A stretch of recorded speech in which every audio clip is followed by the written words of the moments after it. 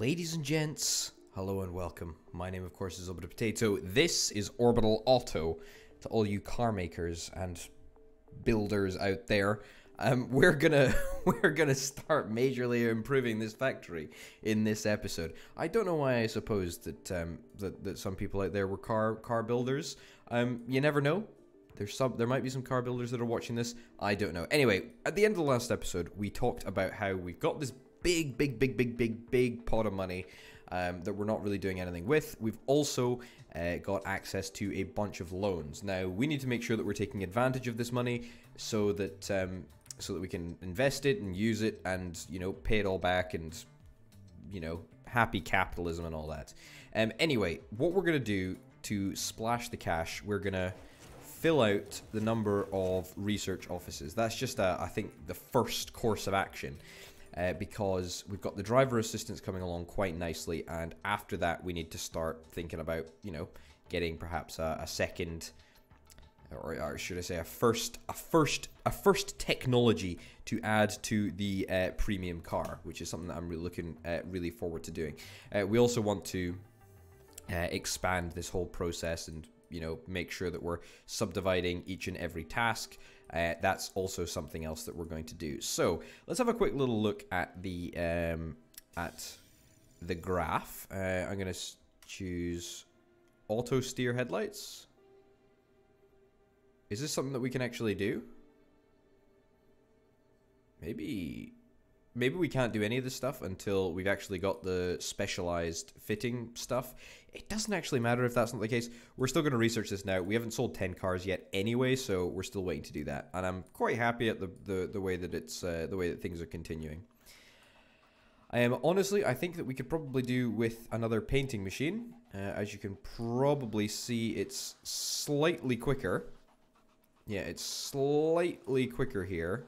28 minutes, whereas this takes 34 minutes. So, yeah, there is a slight queue, but that's not too bad at all. That's fine as far as I'm concerned. What I really would like to think about setting up is just another production line like this. That would actually be quite nice. If we could set one up just over here, then I think that might help us bolster our numbers somewhat. And by, of course, somewhat, I mean it would absolutely help us bolster our numbers. So let's pause quickly and let's roughly try and do the exact same setup that we've got over here.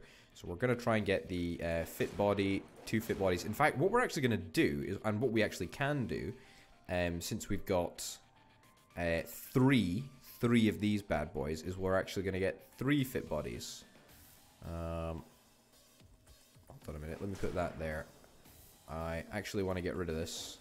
I know it's a severe waste of cash, but the reason will become clear. That can stay there. Right, so what we're going to do is we're going to make this come out this way. Get rid of that. That go that way. This come out this way. Good stuff. That add to there, then this up here, and then this along and up there. This may seem a little bit wasteful, but it means that we can treat both of those chassis machines with the respect that they deserve. There's no real need for it to be all the way out over there, but at the end of the day, it doesn't particularly matter. Anyway, we need a bunch of paint machines. I think we pretty much need 3 paint machines. It is about a 1-to-1 ratio. Talked a little bit earlier how it's not a perfect 1-to-1 ratio, but it's kind of perfect enough for what we need it for currently. There we go. So let's get that set up. This fit engine is pretty much a 1-to-1 ratio as well. We are going to have to take out a little bit of a loan. That's okay. There's nothing wrong with a little bit of a loan. What's the cheapest situation here for us? 5 days, 6 point something %. It's pretty much the best for us. We will take that one. Indeed, we shall. Paint. We've already got paint. Fit engine. Let's take 3 more fit engines. Let's take a... What is that? That's 13 minutes, and that's 22 minutes. I think we can get away with 1 fit accessories. Boom. And then I think we can actually just get away with one fit electronics in total, so I don't actually think we need to add a second one there. There we go. Add that. Up there. Over there. And over there. Get you up there and there and there. Insightful commentary, this, isn't it? I'm not sure if this is going to be fine with just one quality check thingamabobber. Same with export. We might have slight problems when it comes to quality checking and exporting, but alas, it's a price or a risk we must take. Alright, let's get some conveyors into place. We've actually got a stockpile there, which is going to be quite helpful. So I'm actually going to connect those up to that. You're going to be connected up to that. And then we're going to extend this resource importer. I talked a little bit in the last episode how we really want to make sure that we're not overloading our resource importers. I actually don't think we're going to need to use that resource importer. I'm going to leave it there because we're eventually going to need it. There's no point in refunding it right now. But yeah, pretty much. I think we're going to be in an okay situation. We've already got the fit body supplies stockpiled. Pretty certain that that's actually going to be all we really need. Hopefully the chassis can start being assembled as soon as possible. Yep, we need to make sure actually that we buy the upgrades. Yep, I'll take that. And that should give us a little bit of a bonus. We are going to see a little bit of a money outlay currently happen. Hold on a minute. We forgot about this old chap over here. There we go. You should now be connected. No biggie. No biggie on that one. If there are any sort of, if there are any bottlenecking issues, then we can certainly look at dealing with that. I want to talk briefly about the reason that I've done this, and that'll sort of become clear right about now, actually, is that we really want to make sure that these chassis are going where they're needed, rather than, you know, we basically need to have both of these guys on the same belt, because they each provide about 2.5 times the number of chassis needed to supply the fit body stations. Therefore, they need to be combined onto one route to make sure that we can take advantage of that extra 0.5 production per chassis assembly area. That literally doesn't, well, it literally does make sense, but it's difficult to say. Let's also add you in, and therefore we're making a 1-to-1 ratio, which is pretty much exactly the same as what they make over there. Perfect. You can already start to see that we're having slight overloading issues. Yep. That's it's quite a lot. You got to bear in mind there's quite a lot of parts that we're importing from this terminal here. That fit body section is a lot of materials. So that is something that I think we'd look to rectify, actually. Yeah, let's rectify this right now, because as you can see, there is going to be quite a severe bottleneck. Waiting for resources, I think, will actually start to grow. And that is the one thing that I really, really, really want to make sure that we don't do. Nope, let's just choose our next research project. Have we sold 10 cars yet? Unfortunately, we haven't. We haven't sold 10 cars yet. That's a little bit of an annoyance, but it is what it is. Whatever. Let's just unlock a bunch of these technologies whilst we're waiting to sell 10 cars. We honestly cannot be very far away at this current moment. Maybe we've got a little bit to go, but not too long. Oh, actually, no. That reminds me. Let's look at, right down to the bottom here, let's look at power production, because power production is actually something that we can positively impact and deal with quite soon, actually. Actually, no, it's not. I tell a lie. That's a complete lie, actually. How do I get rid of that? We can't actually do anything with power production because we don't have any. Oh, actually, no. I am telling a complete lie. I thought power production could only be put here. I'm pretty sure that's nonsense. I think power production can be put anywhere. I don't know what I'm on about. Anyway, I need to stop. I need to stop speaking nonsense and get back to building this factory up. Anyway, oh no, not that. Oh no. What's going on here? Nope. No, no, no. No, no, no. No. Why is this? This is... No, no, no. Why is this... Okay. Why is this... Okay, this is a bug, I guess, right? Let me save and reload. Hold on a minute. Yeah. Abandon and reload orbital auto. Okay, this is very clearly a bug. Interesting bug, I tell you. Interesting bug indeed. I mean, I don't really want to play like this. Let me have a look. Let me see what I can do. Hold on a minute. Okay, abandon the current game. Quit here. Let's reopen it up. Reopen it up. See if it loads up into the recording software. Does it? Yay, there we go. All right. And it works. We fixed it. We fixed the problem. Very interesting bug. Very, very interesting bug there. I thought at one point that we might have accidentally deleted the whole factory, but I'm glad that that wasn't the case. Anyway, let's hope that this works now. Okay, so I want to delete just that. There we go. Just the resource conveyor right there. And then I want to hook these two bad boys up to that there. And I want to get a supply stockpile right there. Copy from slot and fit body. That's it. And we've pretty much replicated what we've got over here, replicated it over there. Hopefully that means that we're not importing anywhere near the amount of stuff. Hopefully that's the case anyway. Might take a while just to filter through, but I'm very, very hopeful actually that we're going to manage to get on top of this importing stuff. We could, if we absolutely needed to, we could get rid of paint, because currently we supply paint to those two areas, but we could get rid of that if needed. Looks like we've also got some bottlenecking issues over here as well, but I think it's going down on the whole. I think they're both quite manageable now. I think anyway.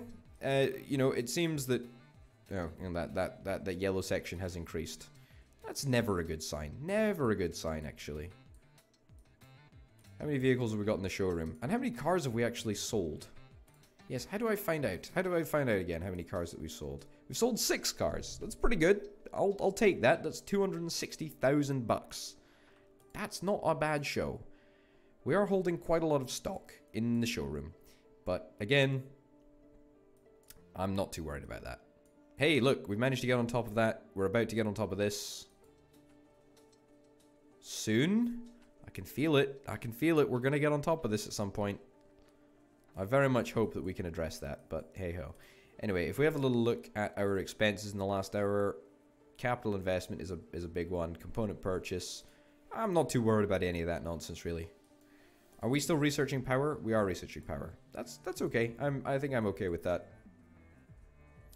I'm also okay with pretty much everything that's happening right now. Have we sold our first budget sedan? Orbital Sedan Mark 1. No, because currently we've got 2 cars in the market. We've got the Orbital Sedan Budget Edition, and then we've got the Orbital Sedan Mark 1. They're both exactly the same type of car. Can I include that?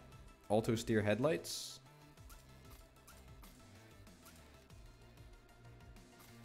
Yes, but that's not going to make a difference because we can't actually make auto steer headlights at all because we don't have the appropriate bits and bobs. We need to have specialized machines in order to make that dream a reality.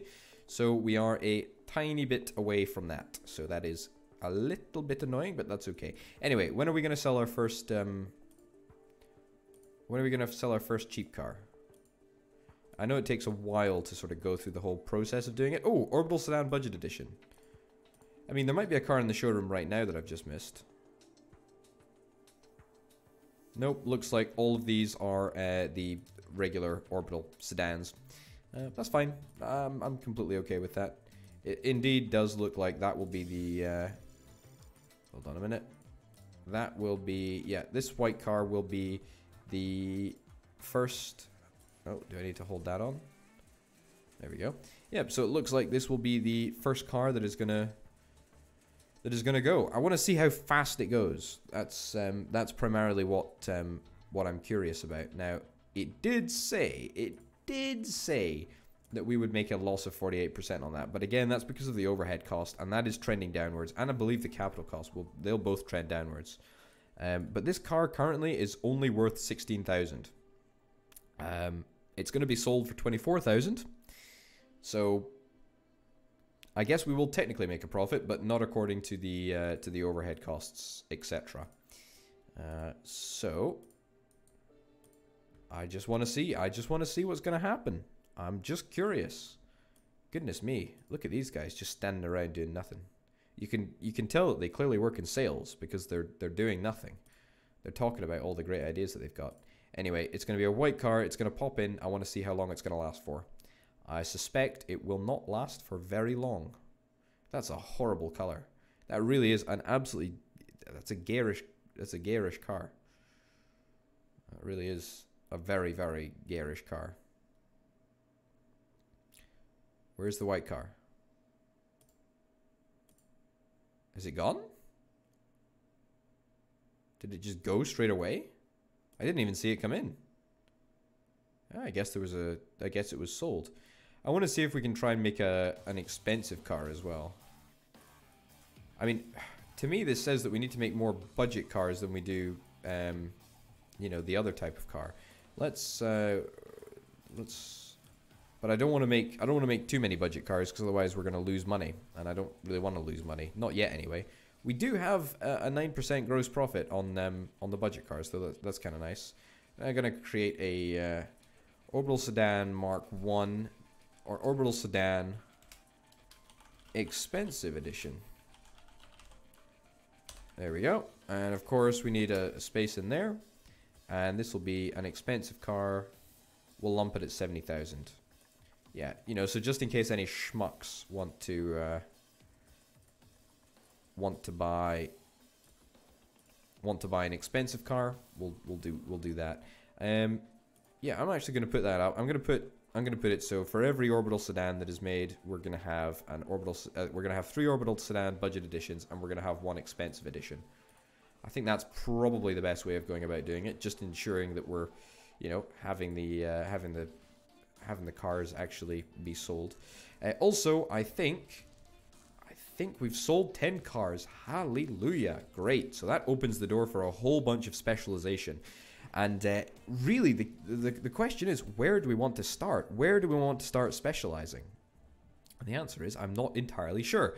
Because we could either start with fit body, or we could start with quality check and work backwards, work forwards. The world is really our oyster. I say we probably start at chassis and work forward, just because that's what... well, actually, no, that's nonsense. That's a really stupid idea. Orbital. What I should do is I should do fit lights. So whatever it is that allows us to do fit lights, I think it's accessories. Yeah, let's start at accessories and then work from there. We'll just, you know, we'll take it as it comes, really. Yep. I mean, is there anything else that we can do in fit lights? Fit electronics, fit windscreen, fit lights. Yeah, let's get convenience features and then... No, maybe not actually. Let's get entertainment. I'm gonna get cracking with that. Seems like the right thing to do. Are you another budget edition? You are another budget edition. Are you a budget edition? No, you're not a budget edition. Yeah, I mean, I understand why people are not like immediately super keen on a super expensive car that doesn't really come with any features of any interest. But we are working on that. We're working on improving those features slowly but surely. We are holding quite a lot of stock though, which currently, I mean, it's not worrying, but I mean, it's a lot of money. It's a lot of money. I mean, 10 cars is effectively 500,000, and we're holding 20, so we're holding about 1 million. I mean, a million in terms of the sale worth. In actuality, it's probably much less than that. Probably under like 300,000. So yeah, certainly that's not too bad. How? That's not what I was interested in. This is pretty good actually. This is a pretty good graph. It's we can be pretty happy about that actually. We can be pretty darn happy about that. Okay. I feel like I'm actually getting a grasp of what's going on. Let's have a look at our expenses and see where the big money is coming out of. It's pretty much component purchase. Income. How's the income doing? We sold 9 cars, 9 sedans. It's about 1 every hour. It's not too bad. It's not too bad. We still make, you know, the vast majority of our money from the mid-range cars. But, you know, and this also is a bit misleading actually, because this is a revenue graph, right? Whereas what we need is a profit graph, and if it was a profit graph, then it would be probably all the way around to here with blue. This whole thing would be blue, because the sedan Mark 1 is the real deal when it comes to profit. I mean, if we have a look here, I mean, our gross profit on that is 56%. The budget edition 21%. That's actually not too bad. It really is, I guess, sort of just adjusting to the market. Like, we probably need to, you know, we are, there's 1 sale per hour. There's 1 sale per hour. And there's 3 customers per hour, but 7 are produced per hour. So, you know, I think we need to tailor that a little bit and make sure that we're perhaps revising that down. Why can I not research that? Do I need to research fit electronics first? I guess so. Wait a minute, what did I just finish researching? I have literally got no idea what I finished researching. I thought I finished researching, oh, I finished researching power? Alright, I mean, that's kind of fine. Because I am actually about to spend a bunch of time and money developing power. Where I'm going to do that, that's still up for discussion. I think probably in this corner here. You know, let's do that now. That there, that there, that there, that there, that there. So what percentage of that is... Okay, that fills a good amount of our power supply. Not very much, unfortunately, but a decent enough amount. Can we get a couple more? 1 more there. Be another one there. Takes us up to about 35%, 37% maybe. That's okay, you know, that's okay. Also, I would just like to note that our resource importer is our resource importer, should I say, is now doing fine. It's managing to deal with all of the strain, so to speak. A little bit of a queue here, but that's not too much of a problem because there's because the painting hasn't finished on those 2 vehicles yet. Anyway, yeah, we need to tailor our output so that we're actually matching it. There's seven customers per hour. We're matching that 3 to 3. So that's pretty good. We're matching the mid-range 3 to 3. We're not quite matching the budget, and we're not quite matching the sedan, the expensive stuff.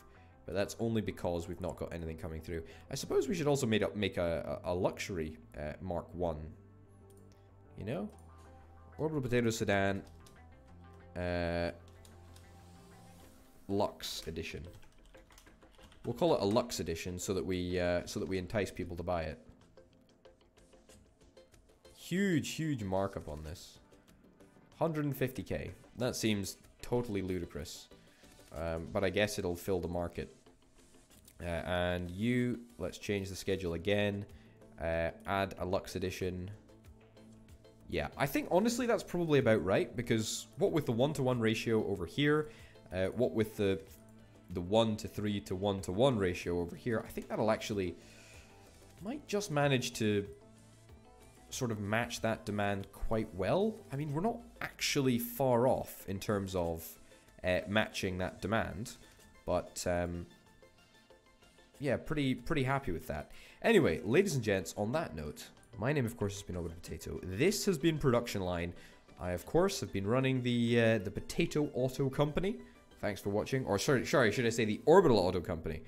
Thank you very much for watching, and I'll see you next time. Bye.